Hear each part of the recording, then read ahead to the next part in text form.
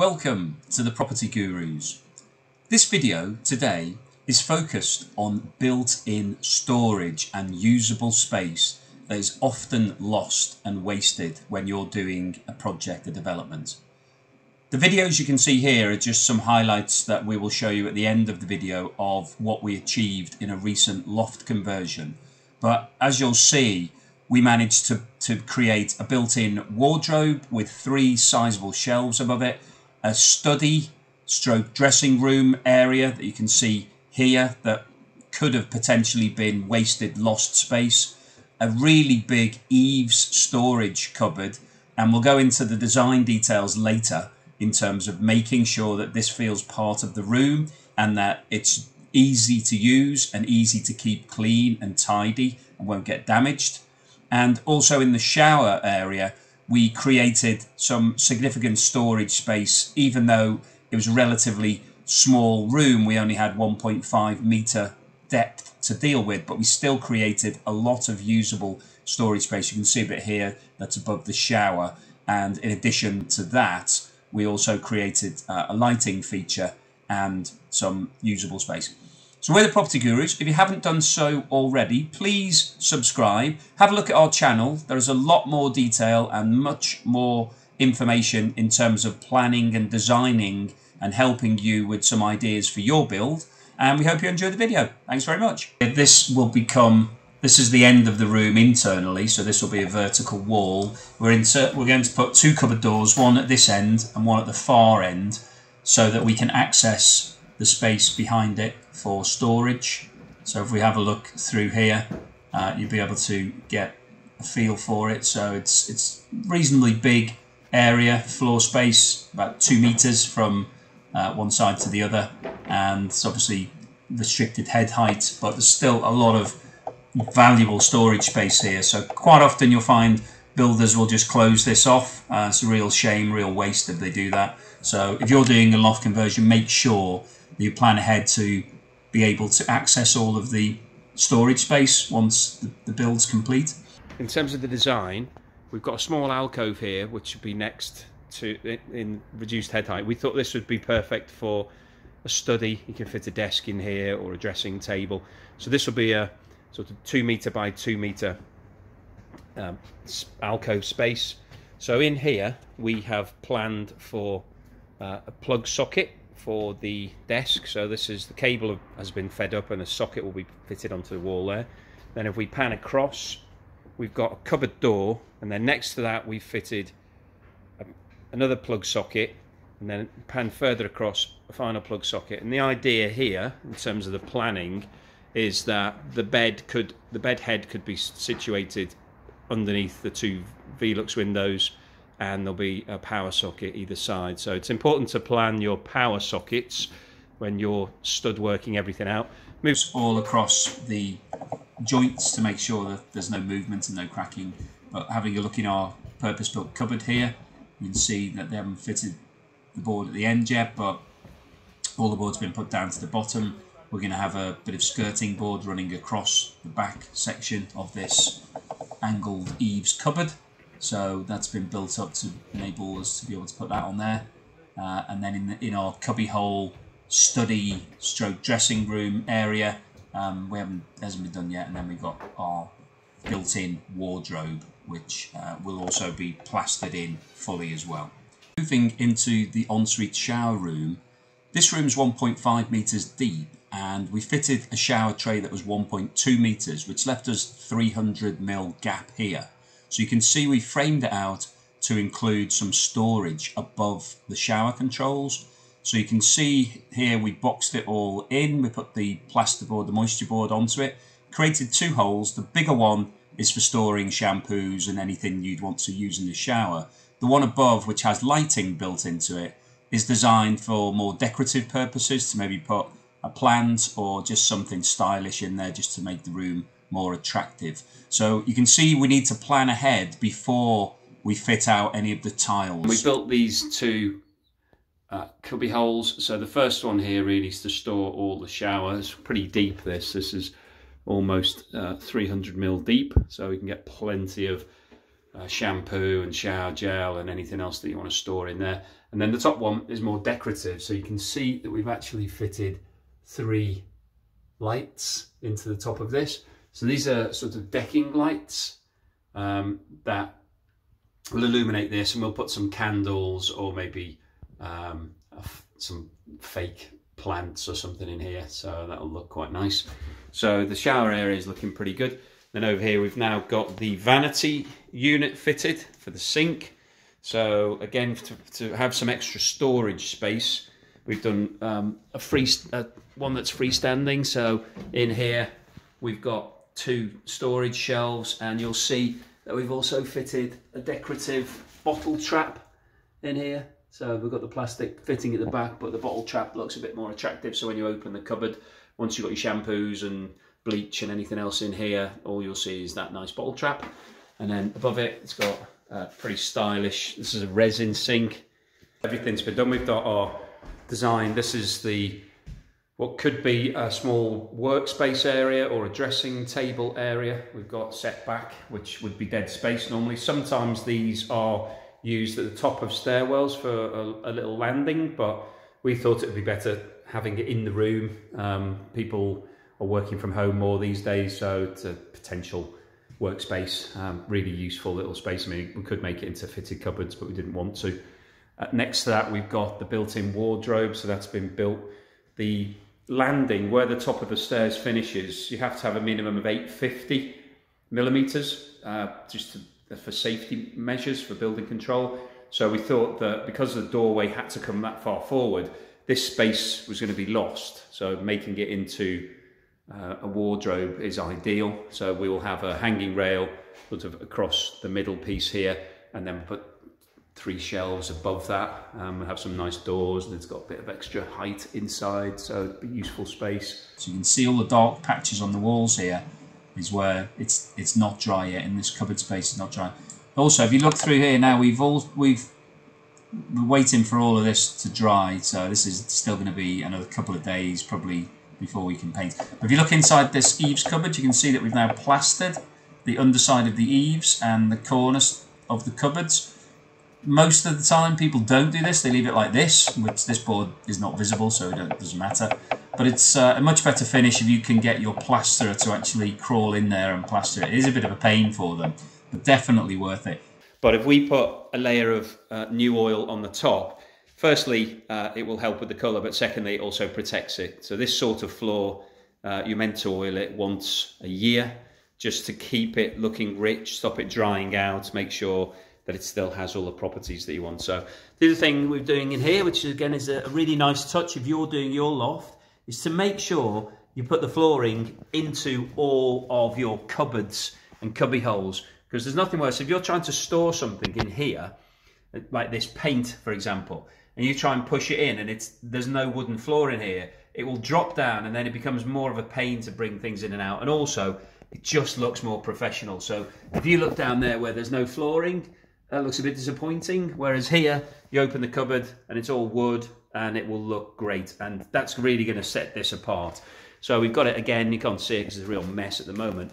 But this is where our built-in wardrobe is in the room. And you can see just underneath where the spirit level is, we've already put the flooring all the way through that. So when you open those cupboard doors, once we've fitted them, then it will look, it's the same level.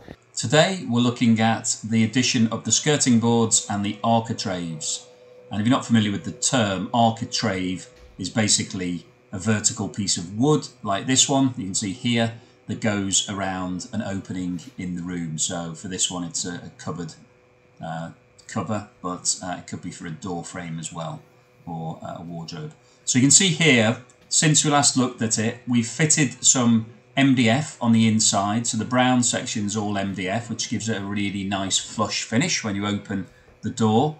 And then the architrave itself has been pinned on, so this has all been cut to size perfectly and then pinned on. So you can see, moving over to the built-in wardrobe here, we've got the MDF which has been fitted slightly further out here so that we can make space for the architrave on the other side, and this has then been screwed into all of the wall from the inside here. These screw holes will be filled later and then painted over so you won't see them. And then the architrave's cut to size. You have to mitre the corners, so you can see you've got a diagonal cut on all of the corners. So you have two 45-degree cuts which match each other. And then these are then nailed to the walls. Now, one of the things that's absolutely essential for a brilliant finish to make this room look absolutely fantastic is the caulking. We'll come back to that in a minute. You can see this section here has already been caulked. So that's applying the caulk all across the top and the outside edge of all of the architrave and skirting board, and then finishing that to give it the top end professional finish. And we'll have a look at that in a second. Coming on to the cupboard that we built in, we had a look at this earlier, which was just a hole, then we plastered it, now we've put the architrave round. Now we've hung these mirror doors, and internally we've utilised as much space as we can. So we've fitted a rail for hanging all your clothes. That's been set at 1.2 metres from the floor. Most clothes drop 900 to a metre, so you'll have some space at the bottom here where to put your shoes, and that's why we fitted some wooden flooring. And then we fitted 3 shelves here. Now we've got a 300mm rise. You see the top shelf, we've had to cut it back because it's quite high and it's difficult to reach into. All the shelves have been fitted on top of batten, so we've screwed some batten to the wall and then got MDF cut to size, and then we can just drop that in on top of the batten. And you can see here the 2 shelves, and then the top shelf is invisible. It's set back. So it's the same on both sides. You can see we've started to fill some of the screw holes on the right here where it's gone a bit yellow. That's filled. That will be painted over. So these cupboards have come out quite nicely. So quite a lot of storage space for the space that we've built in here. And jumping into the cupboard, as we said in previous videos, this is all about making it a top-end finish. So we've put wooden floor in here, and we've now put some skirting board in as well. And you can see we put larger skirting board because there was a bigger gap because of the eaves. And we fitted some lights in here as well, so it's illuminated. So it's starting to get a real high-end finish. We put some skirting board on this side of the wall as well. So let's step into the finished loft room that we've created. And in here, we've been thinking about all the potential storage options. So we've got some eaves storage, we've got a desk area, we'll talk about that later, we've got a built-in wardrobe, and we've got some other areas that we've done some design on. So just coming over to this wall here, where the stairs arrive in the room, the building regulations in the UK stipulate that you have to have a landing. So this area here, between the top step and the door to the room, has to be included for safety. When somebody comes up the stairs, to make sure that they don't fall back down, you have to have a landing like this. And the minimum is 850mm. So we put this round about a metre. So what that's done is it's pushed the door into the room forward, and then you've got the conundrum of how do you manage that inside the room. And you could, so we'll close this door over.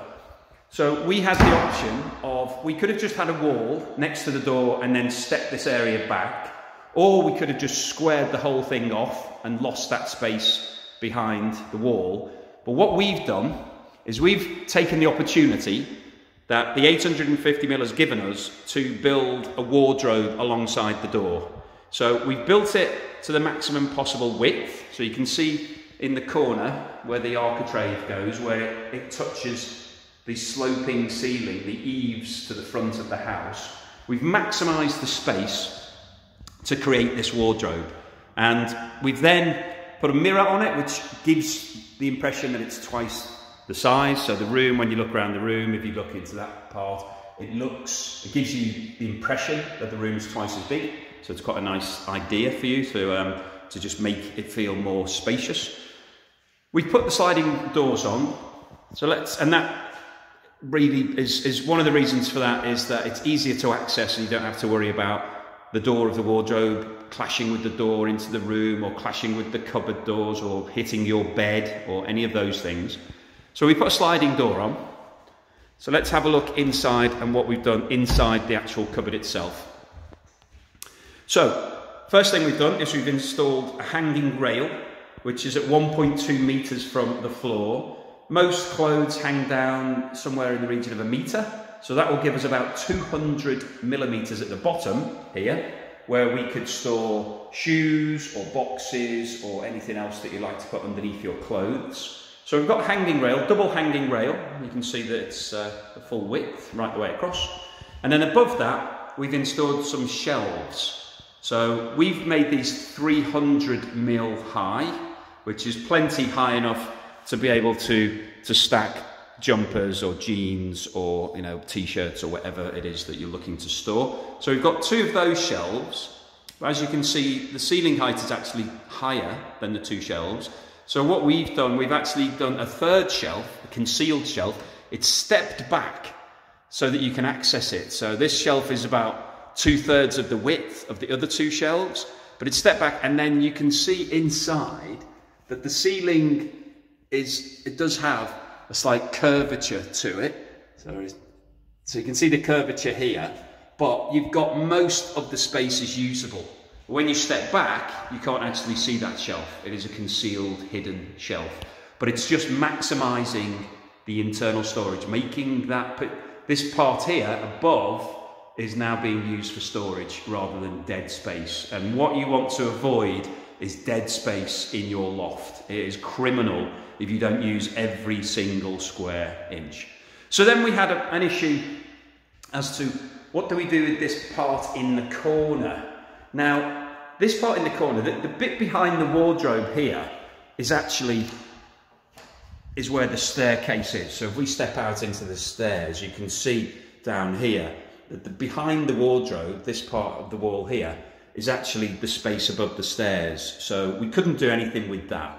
But the back wall, so this section next to the wardrobe, is full depth. So that goes all the way to the end of the house, the side of the house. So it's a lot deeper. If you look at the wardrobe, which is only about 800 deep, this part here is more than 2 meters deep. So the question was, what do we do with that? Now, we could have carried the wardrobe across and just had some more storage next to it, more shelves and more storage. But that would have been a waste. That's another criminal waste of the part behind it. If you look at the wardrobe versus the piece next to it, it is considerably deeper. So we thought that this could be used as a potential office or dressing room space. So we've installed a light to make it more usable. It's quite tight. It's only about 1.2 meters wide, but it is definitely big enough to be able to put a desk or a dressing table in this space.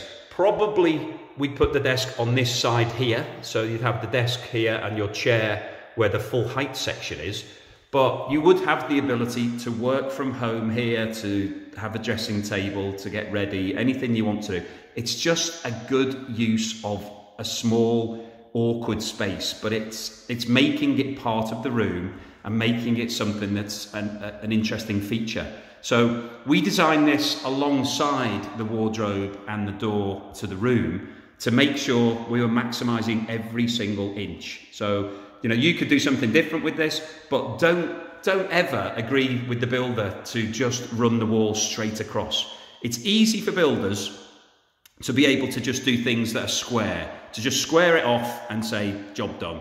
But if we'd have lost this space, look at how much space in that wardrobe and in here there is that we could potentially have just never had available to us. Turning to the eaves, so this is the part of the room, this is the front of the house where the roof slopes down. And you need to install a wall. So we've got ours here at about 1 meter high. So it's about 1 meter from the floor. And if we step all the way back, we could put the bed in this room. So the bed could sit between these 2 cupboards to have the headboard here, or we could have it in the corner, or it might come off this wall. But either way, you can still use this space up to this wall. Behind that wall, there's a lot of valuable space. And again, builders, it's easier for builders to just be able to square this wall off, not have any doors, and just paint over it. Don't ever agree to that. Make sure you include some cupboards and some cupboard doors. So we've put 2 sets of doors to make it easier, because this is a very long space. It's about 6 meters from one side to the other. So it's too long to put one door in because it's, you'd be crawling a long way to get things at the far end. So we put 2 doors in, and we also split the doors in half. So you can see there's 2 separate doors, again to make it easier. It makes the doors smaller, so they're easier to swing open. They don't have to have so much room on the floor. And also you only need to open 1 door to get in, to just pop something in there. So it just makes it easier to access. And also design-wise, it makes it look more designed and more upmarket. So we put 2 doors in. One of the critical things is to make sure that the floor level inside the eaves is the same height as the rest of the room, because it's easier for builders not to carry the floor on into the eaves, and that means that when you put things in the cupboard, they drop down, they're hard to get out, it's more awkward to use the space. So don't agree to that. Have the floor level continue all the way. And then the other tip is to have the same finish. So you can see here we've got wooden floor. If we go back to the wardrobe, we carried that wooden floor on into the wardrobe so it feels part of the room. We've done the same with the skirting board. You can see the skirting board around the room carries on into the wardrobe and makes it more finished. So if we have a look in this eaves cupboard, we can see the same features. So the floor carries on through as one continuous floor. And what that does, it makes the whole space feel bigger. It makes that cupboard look and feel part of the room. So it's a great feature, but it also is easier to use because you can just crawl in and out very easily. We've done the same with the skirting board. The skirting board in here carries on all the way around the cupboard. So that means it just is easier to use, it's more hard wearing. You can see here we've stored some wood. If we're banging that wood against the skirting board, it will be fine. If it was just plasterboard, it could damage that plasterboard, and then it becomes more difficult to manage. And we've also plastered the ceiling in here. So we've plastered and painted it so that it looks like ceiling, so it's a nice finish. We haven't done that on this back wall because there's no point. You can't see it unless you're in the cupboard. The other thing we've done is put some lights in here, which makes it much easier to use because it's all nice and bright and illuminated.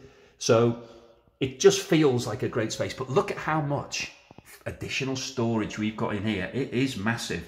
So it's 6 meters long, it's over 1 meter deep, and the height of it, you could easily store all your suitcases and your Christmas trees and all your old photographs and memories and whatever it is you need to put in here, all storable. So, and then we'll just go over to the other cupboard, same idea. And it's, we've just seen this, but we just look down the end, you get a feeling for how big this space is. It really is massive, and it would be criminal not to be using this space for storage. This is the sort of area that you lose when you do develop your loft, so you have to make sure you include the storage for that. Add on the extra space we've got here and the wardrobe, and we've really got a lot of usable storage space. Well, let's have a quick look around the rest of the room, the other things that we've done. So here, where this wardrobe was built, we could easily have just squared the room off and made the ensuite bathroom the same level, and that's what the builder wanted to do. It was easier for him to just carry the wall on all the way across here. But we only needed 1.5 meters for the ensuite bathroom. So we've stepped it back, and the reason we've done that is then, as the wall is slightly further back here, it gives us more space between this wall and the window, where we can now install a desk or some drawers or a wardrobe or something. It gives you more options. If it was further forward, if this wall carried on at the same, so if we look at the flooring, where this flooring is here, this board, we have lost these 2 boards behind the ensuite bathroom. It just would have made it more difficult to put a wardrobe in there or a desk or drawers. So you have to maximise the space. And the same over here. We've got a chimney breast, and this chimney breast has been boxed in with the plasterboard. You can see in our other videos how we did that. And at the time, the builder said, well, let's just square that wall all the way across, which would have been easier. But we said, no, let's step it back. So we've got here probably about 200, there's about 200 millimeters here. And what that's done, stepping it back, is it means that we've now got between the back wall and the window, so this section here is about 700 millimeters, which means we could put a double wardrobe into this space now. So if we'd have squared the wall off, we wouldn't have been able to do that. It would be too small, but now we can put a double wardrobe in there. So you have to think of all where the furniture is going to go, and every single square inch makes a difference. Let's have a look in the bathroom, because we've done some built-in storage in here as well. So we've got a relatively small ensuite, but it's nicely finished. So we've got a big walk-in shower. We've got the vanity unit and the toilet, and we've got the built-in radiator. So in here, in the shower area, it's 1.5 meters, this bathroom, from wall to wall. This shower is 1.2 meters, which is a big shower. So, you know, it's a luxurious shower. We've got sliding doors again, because it's easier, because you don't have to worry about the doors swinging and hitting the furniture, how you get in and out. But the 1.2 meters left us with 300 millimeters at this end, which you can see here, we've boxed in and tiled. So this section allowed us to put a shaver socket and some storage up here. But more excitingly, in the shower itself, we've utilised that 300 millimeter deep space to build 2 storage areas. So this first one here is for all of the things that you'll need to use in the shower, all your shampoos and shower gel and conditioner, anything else that you want. So it's a really handy, useful storage area. It's right above the shower controls, so very easy to use. And then we built a very small section above, it's about 150 mil high, so in here, which we thought would be a nice design feature for some aesthetic value. So you could put some plants or candles or something quite nice and neat, just to dress the bathroom, make it look a more homely and a nice sort of place to live. And we put 3 lights in there as well. And these are decking lights, so they're waterproof. Usually go outside, but they're quite small, but they make a difference at night, give that nice illumination. Really nice feature. So we've got quite a bit of storage here. And then with the sink, we could have just installed a standard sink, but we've gone for a built-in vanity unit, which has a cupboard beneath it. So this comes as you buy this online, we bought it, and you fit it in. It's got a nice, modern, stylish resin sink. But underneath here, built into it, you've got quite a lot of additional storage. So you'll be able to put all the things you don't want on display. So up here, you can have all your nice shampoos and everything else. Down here, you can put bleach and any cleaning equipment and anything else that you want to store in here. So really, really useful and essential in any new loft conversion, because you need places to store stuff. Just one final bit here. We boxed in the soil pipe.